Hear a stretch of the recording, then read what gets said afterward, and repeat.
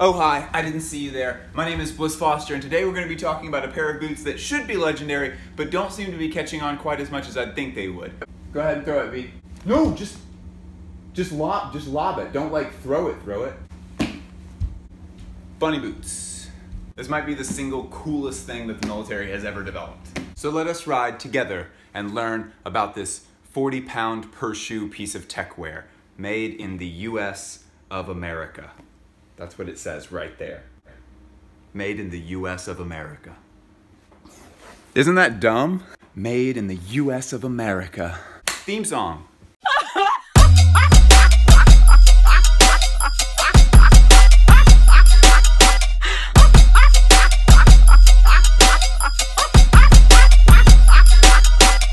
Extreme cold vapor barrier boots, also referred to as bunny boots, are a product of the United States Armed Forces. Which, like, even if you're like me and you think that the United States gets into wars over the absolute stupidest stuff, we do get some pretty sweet johns out of it. These are surprisingly difficult to find now, which just totally figures that the time when it's actually cool to have gargantuan, shapeless, bulbous footwear, they stop making them. If you're already familiar with these boots, it's probably for one of three different reasons. One, because you might have seen it at the end of Fargo when the guy is putting the other guy through a wood chipper. Horrifying. Two, because you saw them in that epic Raf Simons and Sterling Ruby runway show. Or three, because you fought in Korea. Now let's see what they look like on feet.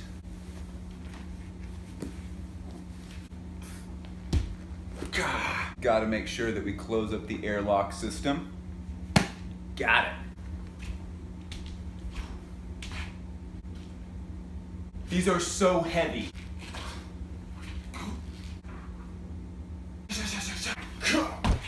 This is like wearing medicine balls on both of your feet. They weigh 6.5 pounds total. That's stupid heavy. All right, let's talk about some details of the boots.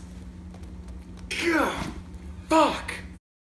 So these were originally designed during the Korean War for extremely cold conditions. We're talking like negative 30 degrees Fahrenheit kind of cold conditions. Essentially what the design is meant for is that you have this little thing here which either can be opened or closed, and if it's closed then it creates a vacuum seal of rubber around your feet, and you're supposed to be able to put up to an inch of wool in there to actually keep your feet completely insulated. And it's gotta be rubber because rubber doesn't breathe at all. If it was made of any kind of natural material like most boots are, then there would be some kind of breathing going on, and that actually wouldn't be good if it is negative 35 degrees out. But I don't think the technical side of these boots are really what make them such classics of the menswear world. I think mostly we just really love it when there's vague instructions written on things that look technical. Fold gussets this side only. Keep closed unless airborne. Keep double lace to hold firmly. These boots have got some spooky secrets. But seriously, stuff like that does kind of appeal to the part of my brain that's really attracted to like a lot of Raf Simons work, for example.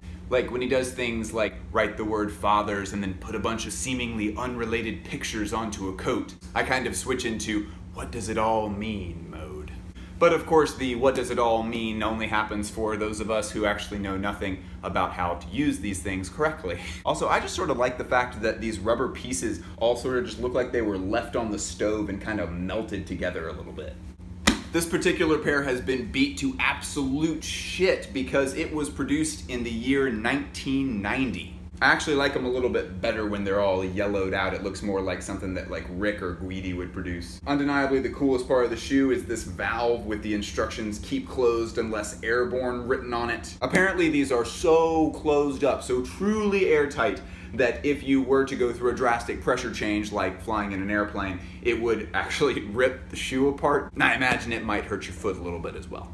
But even after 30 years of wear and tear, these still do their job, and they still keep your feet way too hot, even to wear for a couple of minutes while filming a video. In total, I give these bad boys a 10 out of a possible 10. These are incredibly cool looking shoes. They add a ton to a silhouette, and they're just cool. It's like one of those things where it's like, I don't even feel like I have to justify it. Like, clearly, these boots are awesome. We'll be back next week with more runway analysis, but it's, stuff like this. I'm not going to keep this kind of stuff from you. Go follow me on Instagram and Twitter, where you can see lots of hot takes about other things regarding clothes, some behind the scenes stuff, and also just me being on social media platforms. I really do love talking to you guys, so if you get a chance, hit me up in my DMs or in the comments section anywhere. Out here in your Balenciaga Triple S shoes, thinking that you got the biggest, chunkiest, most dad sneakers in the game. Y'all better rep the set and... Oh, fuck.